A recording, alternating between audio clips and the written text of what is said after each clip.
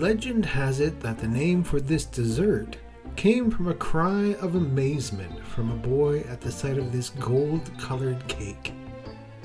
It stems from a tradition of women meeting on Christmas Eve to bake together. This sweet cake resembles a Christmas star guiding the magi to the birth of Jesus. Even the box it comes in can be used as a toy. We're exploring the history and origins of Pandoro.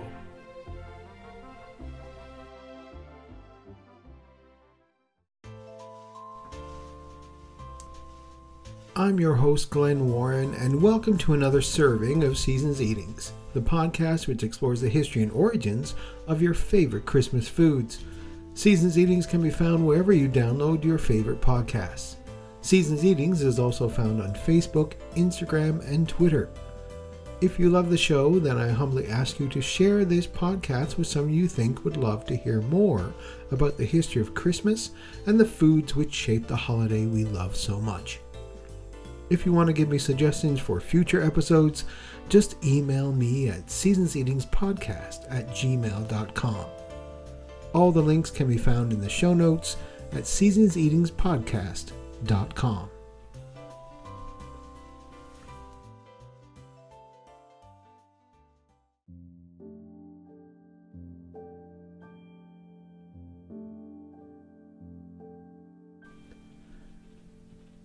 At Christmas time in Italy, it's almost impossible not to find Pandoro on every table. However, not everyone knows that it should be warmed slightly before serving to best enjoy its delicate flavor. A few seconds in the oven or a few minutes in front of a lit fireplace are enough to allow the sugar covering the cake to melt. Pandoro is a traditional Italian sweetbread, most popular around Christmas and New Year. Typically a product of Verona, Pandoro traditionally has an 8-pointed shape. I've talked about the cousin of Pandoro, the other Christmas Italian dessert, panettone, on a previous episode. Pandoro and panettone share the same two distinctions. They both appear in shops and on tables all over Italy during the Christmas season, and their preparation is anything but simple and quick. The Pandoro recipe and that of panettone have some ingredients in common, such as a sourdough, eggs, and butter, but the similarities stop there. The main difference between Pandoro and panettone lies in the shape.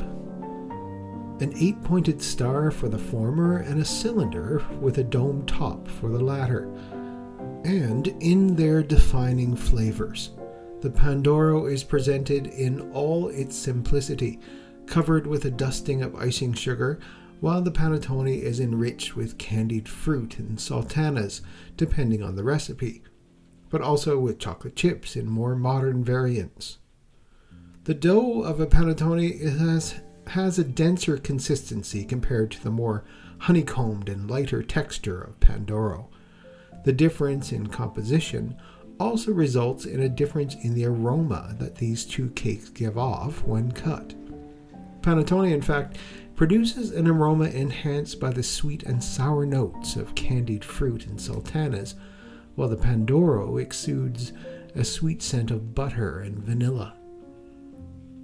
Pandoro appeared in remote times, the product of bread making, as the name Pandoro, literally meaning golden bread, suggests. Throughout the Middle Ages, white bread was consumed solely by the rich, while the common people ate a darker whole wheat bread or black bread.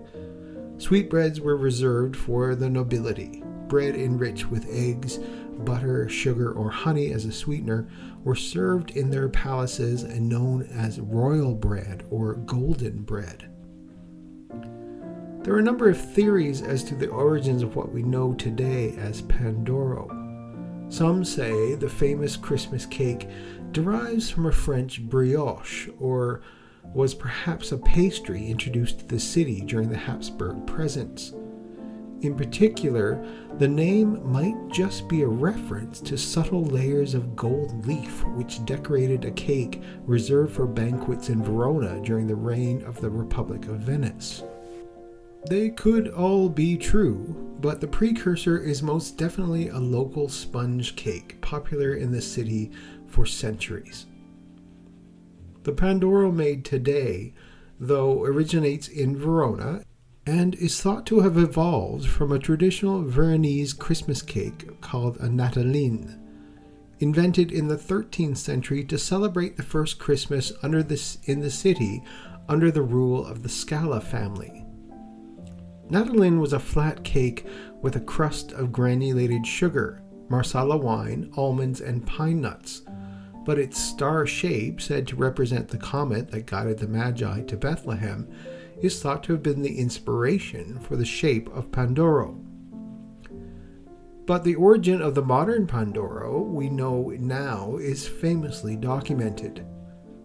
The desserts consumed in the 17th century were described in the book Sur Celeste Galilée, Letters to Her Father, published by La Rosa of Turin, and they included royal bread made from flour, sugar, butter, and eggs. However, this bread is already known and appreciated in ancient Rome of Pliny the Elder in the 1st century. That bread was made with the finest flour combined with eggs, butter, and oil.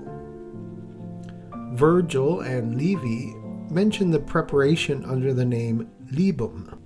Modern Pandoro came about in the late 1800s, when the Kingdom of Italy granted Domenico Melagati, a local pâtissier, a 3-year exclusivity to produce a special cake with the name Pandoro. The Arena, the local newspaper of Verona, on the 21st of March in 1894, 6 months before the patent of the cake, published an advertisement announcing the new product. The article said, "The Melagati pastry chef warns his numerous and benevolent customers that he has prepared a delicious new dessert, light, inalterable, and beautifully shaped. The author deems it worthy of the first place, naming it Pandoro." Regarding this announcement by the Arena, it's interesting to note that the name of the product was not yet the definitive one. In fact, it was written as 3 separate words. The final name of Pandoro was first attested in the October patent. Pandoro immediately had a large group of imitators. On May 24, 1896, Canda Scala, the satirical newspaper of the city, published a caricature of Domenico Melagati accompanied by a quatrain in rhyme stating that Melagati wanting to imitate all the bread makers in the city. Melagati probably had a certain theatrical taste and inclination for public relations, and for this reason decided to take advantage of the favorable moment by launching an unusual challenge. He invited the pastry chefs who made a dessert similar to his to divulge the true recipe of Pandoro, receiving the sum of 1,000 lira as a prize. Melagati won the challenge. Nobody showed up. Pandoro, as we know it today, made its official debut on October 14, 1884. When the baker and the patissier Domenico Melagati demanded a patent for a fluffy and sweet yeast bread, whose typical shape of a frustum of an 8-pointed star section was designed by neo-impressionist painter Angelo dell'Oca Bianca. He trademarked the famous 8-point star cake in 1884, and his bread of gold became immediately popular with rich Venetians. According to the family legend, while he was experimenting with the new star mold, a passerby in front of the first slice of the new dessert, illuminated by a ray of sunshine, exclaimed in amazement, "Le proprio un Pandoro! It really is a golden bread." Despite recent difficulties and stiff competition from another baker, Bali, the Melagati brand has made this classic of Christmas cakes without interruption in Verona from that very date. Look closely and you will see 1894 on every confection. More importantly, the mother yeast, which historically links all the Pandoro made in over a century and which gives each one that unique flavor and consistency, is still jealously preserved. We'll learn about the other companies and the city the Pandoro comes from after the break.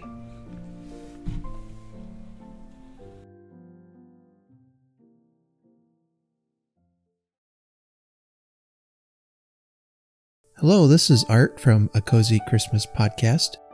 We're the podcast that explores the coziest stories and memories of Christmas. Join me as I invite you to listen in as I read some of the classic stories of Christmas. Stories like The Gift of the Magi or A Christmas Carol, among many others you may not have heard of before. Sometimes I'll have a guest on and we'll talk about Christmas and the stories that matter to them, like the stories of their favorite Christmas memories and traditions. Sometimes I'm joined by my favorite co-host, my daughter Grace, and we'll talk about and try different Christmas foods, play games, or chat about our favorite Christmas movies and traditions. And also teddy bears. So come on in, make yourself at home, and enjoy all the cozy Christmas stories and more heard here at the Cozy Christmas Podcast. You can find out more at www.cozychristmaspodcast.com.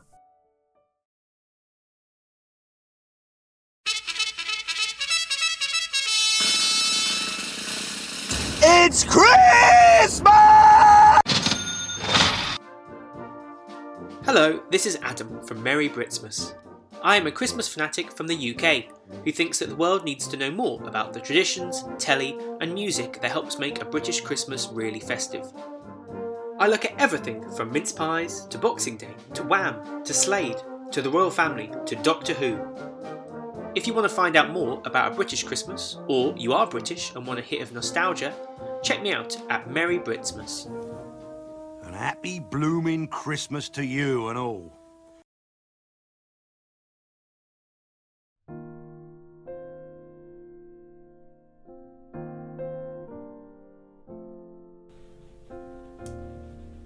Today, Verona is the undisputed capital of Pandoro and homes to one of Italy's largest makers, the Bali Company.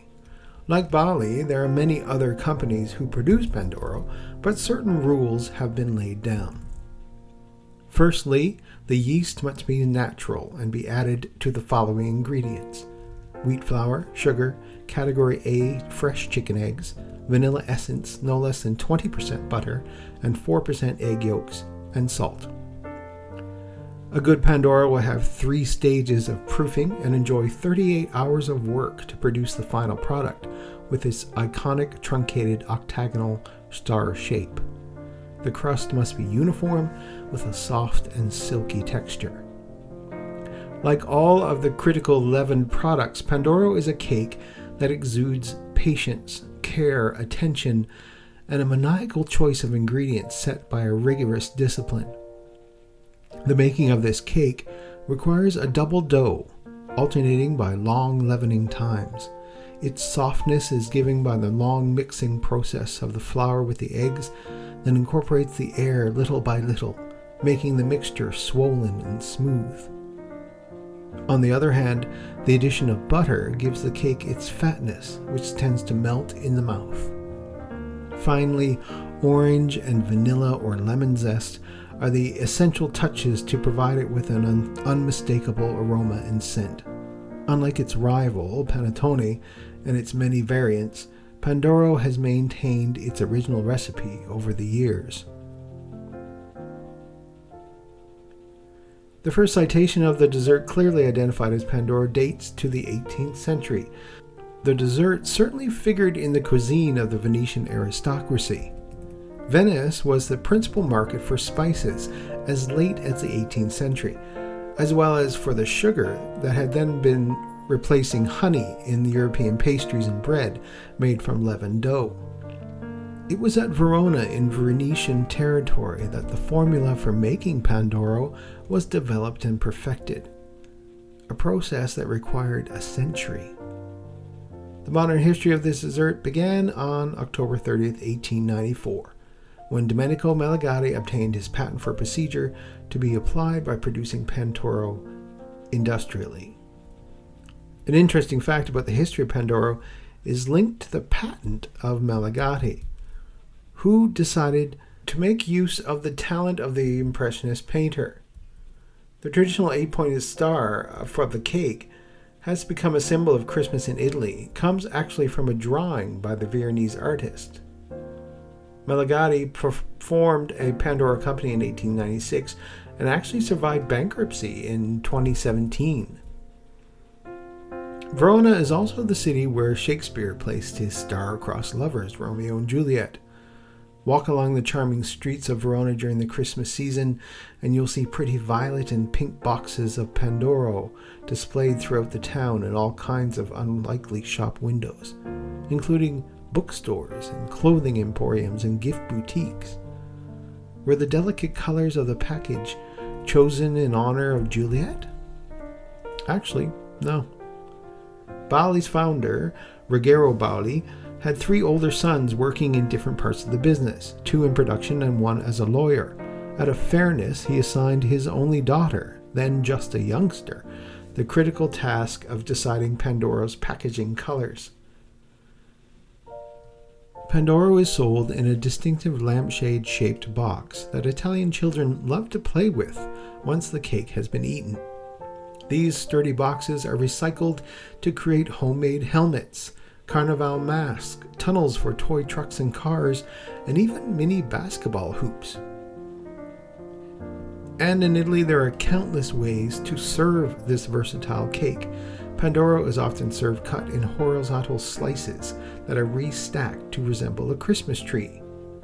It then can be decorated with a simple dusting of confectioner's sugar, or each layer can be spread with whipped sweet mascarpone cheese or pastry cream and jams or a zagablione. And just like a gingerbread house, it can be embellished with festive edible embellishments, including mint leaves, candied cherries, tiny candies, sprinkles, or crushed candy canes. And thanks to the natural yeast used in making Pandoro, it lasts more than 6 months without refrigeration. Italian home cooks often substitute sliced Pandoro instead of the usual pan di spanga, or sponge cake, or ladyfinger cookies in recipes like zuppa inglese, tiramisu, or zucotto. Dolce a Pandoro is a specialty of Michelin star 12 Apostoli, one of Verona's most famous restaurants. Created by their charming owner Giorgio Giocco, it features slices of Pandoro laid with creamy zagablione, shaved chocolate, and nuts. The famous American singer and actress Barbra Streisand said during a TV interview in Italy that it was the best dessert she had ever tasted in her life. And while there are many different ways to enjoy this dessert, many Italians would tell you there's only one true way to prepare it. When you purchase a Pandoro, inside the box with the dessert will be a plastic bag and a small packet of icing sugar. You place the Pandoro inside the bag, add the powdered sugar, and gather the top of the bag so there's a little air left in it. Then you shake the bag carefully and cover the Pandoro completely with the sugar.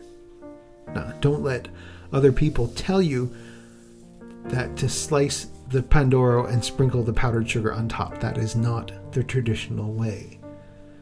It will be quite the spectacle for the family to see you shake the bag and produce a dessert that looks like it's covered in a fresh blanket of snow. However you serve your Pandoro, just remember you are continuing a 150-year tradition every Christmas season.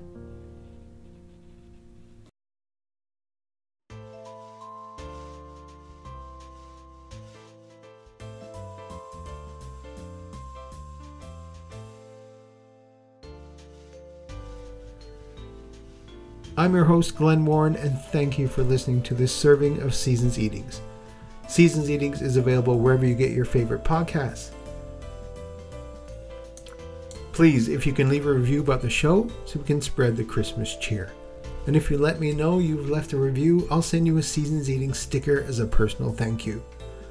Also, I would love to hear from you, so send me an email at seasonseatingspodcast@gmail.com and let me know how you like the show, suggestions for future episodes, or just to say hi. I know we all get busy, so even sharing the podcast with someone you know who loves Christmas would be a great help. And if you're feeling extra generous this season, you can buy me an eggnog. Head on over to seasonseatingspodcast.com and click on the little cup in the corner. Each small donation helps with the daily running of the podcast and is greatly appreciated. Season Eatings has great items for you or your loved ones this holiday season, so head on over to seasonseatings.com, click on the merchandise tab to find your next great gift. Thank you for listening, and tune in again for another serving of Seasons Eatings. All music for Seasons Eatings is under the Creative Commons license.